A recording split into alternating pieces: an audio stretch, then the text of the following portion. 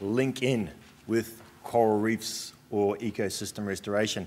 And I will, given that I'm head of aquaculture, automatically assume that there's a role for aquaculture and ecosystem restoration, but I'm very hesitant to say what that role is because it's a rather sensitive topic. Whenever you mention the word aquaculture, most people either have a very negative impact or approach to that.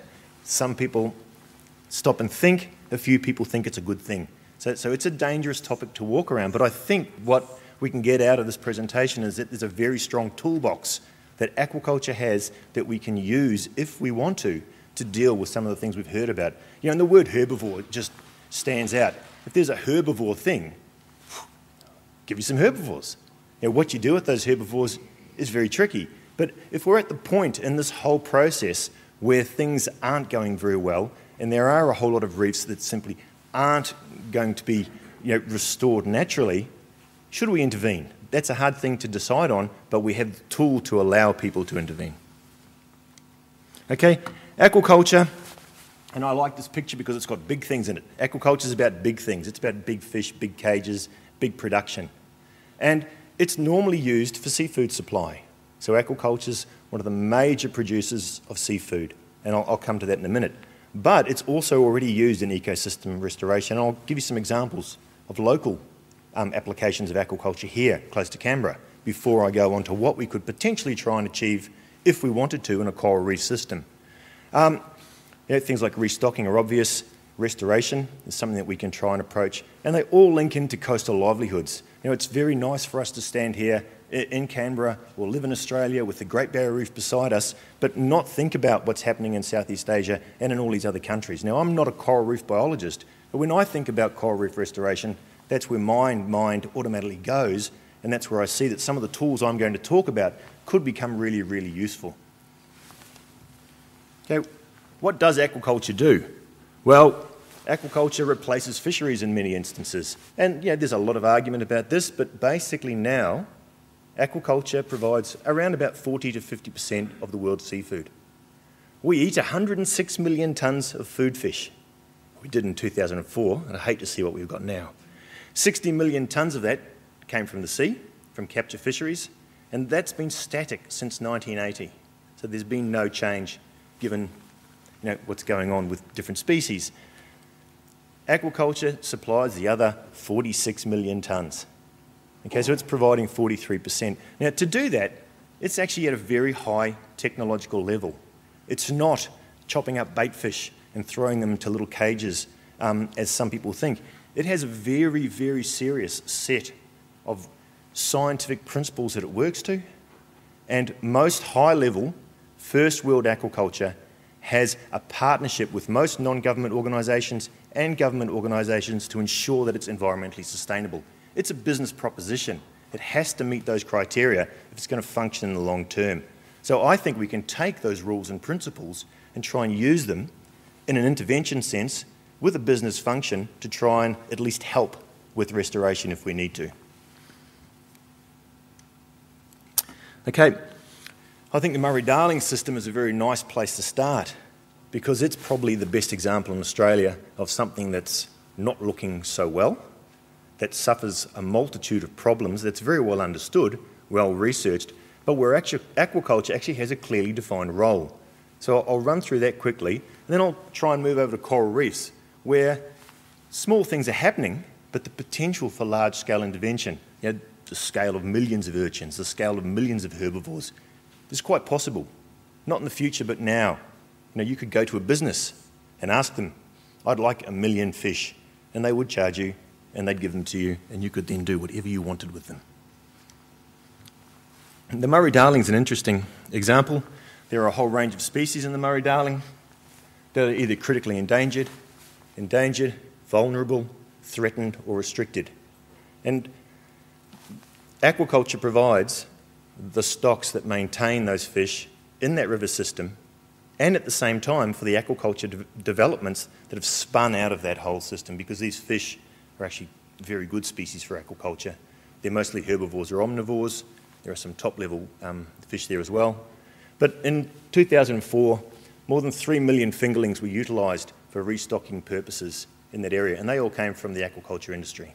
So we're already in a situation where we use aquaculture, in the whole restocking restoration area. What will be a little bit more difficult, I think, but worth investigating, is the potential to use aquaculture to restore systems. And the common theme that we heard over the last 3 talks was that herbivory is a really big problem. But at the same time, we can, and we do, within an aquaculture context, produce herbivores in very large numbers. How we choose to utilise those, is a little bit beyond me. I don't think it's my place to make those sorts of decisions, but I do think it's useful to point them out as a tool. I mean, we saw with cod. Cod was fished out. There were no cod. The Norwegians decided that cod was very important, so over 7 years they learnt how to grow cod, and now they're producing 40,000 tonnes of cod a year in an aquaculture scenario. The pros and cons of that in an ecological context with regards to whether you're feeding them or what you're feeding them with is not the point. The point is that the technology exists within the broader aquaculture community to choose selected species that you may want to use and to turn those into a useful tool or an asset. This comes, the rabbit fish idea of this again, this comes from discussions with Dave, so thank you, Dave. These guys are herbivores. They're already cultured in large numbers in the Philippines. This is actually a photo of one of my students who went on a workshop just brought back. This is a spawning Saganus guttatus, which they use as a class exercise to learn how to do spawning and culture techniques. The great thing with these things and these fish is that they're actually fantastic to eat as well. So, while I'm not advocating the release of millions of fish into the environment, if you did and you didn't want them anymore, they do serve a useful purpose. Likewise with urchins. And again, it would be a controversial thing to suggest that you might want to culture a whole pile of urchins, be it in the Caribbean or be it in Southeast Asia or the Pacific. But you can. This is a photo I took when I was in Okinawa 2 years ago, and they produce this urchin, Trypneustes gratilla, by the hundreds of thousands to millions in a hatchery on land.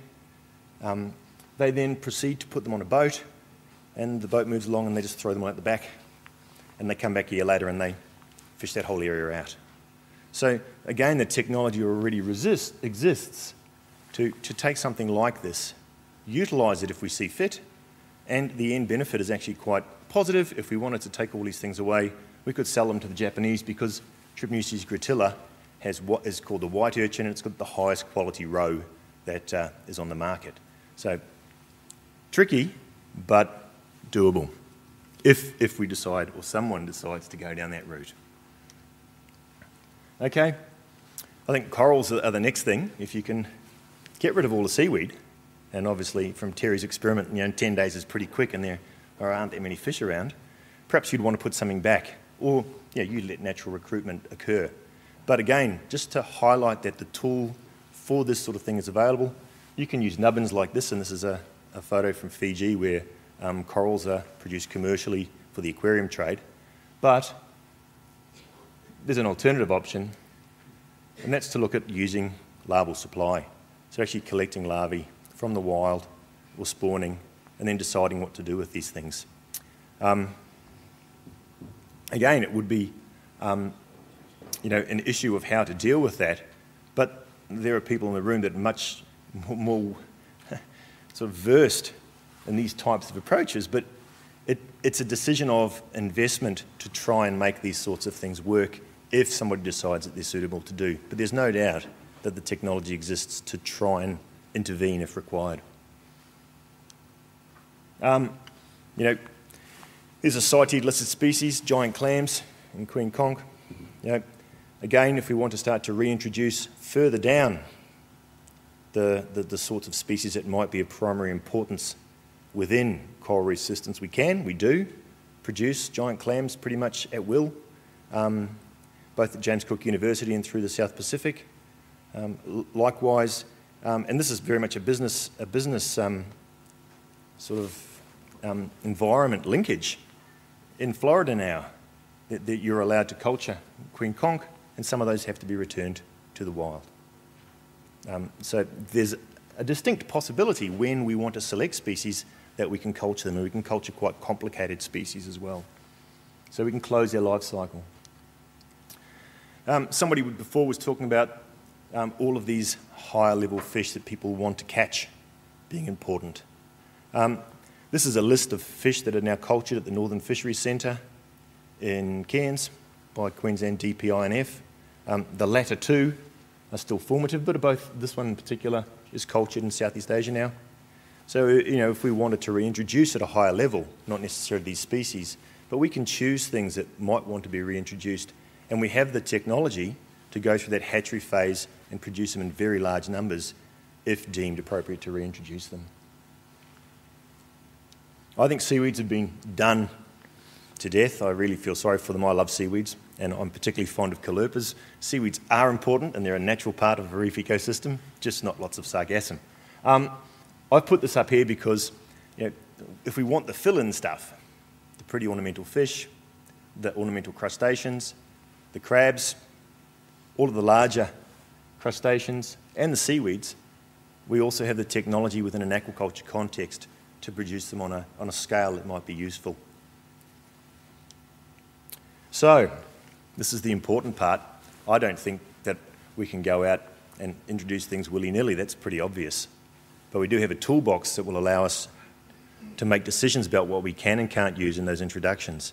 And that's really the job of the coral reef scientists and the ecologists, not the aquaculturists. But I think there's a very nice interaction that can be had between the coral reef scientists and the aquaculture community, which includes the business community, because I think things on a large scale are really where aquaculture can contribute. You might have managed sequential introductions, endemic species where we saw that most of the little fish occur everywhere anyway, and you have to be very careful how you do all these things. There's no question about that. And they might facilitate natural restoration. So I'm going to get in on time. We can all have a beer. I think that's very important. It's been a long but informative day. I really think there is a role for aquaculture and ecosystem restoration. I'm not going to stick my neck out and say exactly what I think that is, although I have an opinion. The nice thing is that there would be distinct economic benefits associated with that. So you're trying to get a win-win situation, particularly when you're looking at communities that aren't Australian. You're moving into areas where you need to create an economic balance between changing things and giving people an opportunity. You can develop controlled restocking. You can have the spin-off of further aquaculture development if that's an appropriate thing to do, and that's a business, society, environment issue. But it does provide the opportunity for community development. You can engage people in these types of activities. And if you look at marine parks now and marine protected areas being designed, they all have an aquaculture component in them. It might be extractive like pearls, but many of them have that in Africa and in other nations simply because that links in an ownership and a responsibility and an economic benefit from those areas. And I think aquaculture can contribute in an unusual way that we probably don't normally think about to a long-term sustainability with reefs. And I'll leave it there. Thank you.